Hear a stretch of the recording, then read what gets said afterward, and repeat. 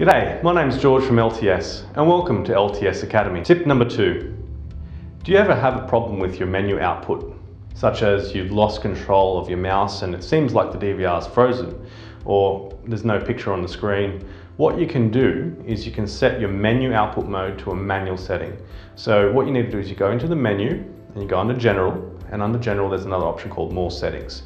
In More Settings you'll see another little icon down the bottom. It says Menu Output Mode. If you click on that, you'll see a selection of different outputs. One of them is HDMI, the other one may be VGA, and on some of our other models, you'll also got the option for CVBS. So give that a go next time. You can also program the menu output mode from your web browser. Log into your NVR or DVR via your web browser, go to Configuration, System Settings, and then Menu Output.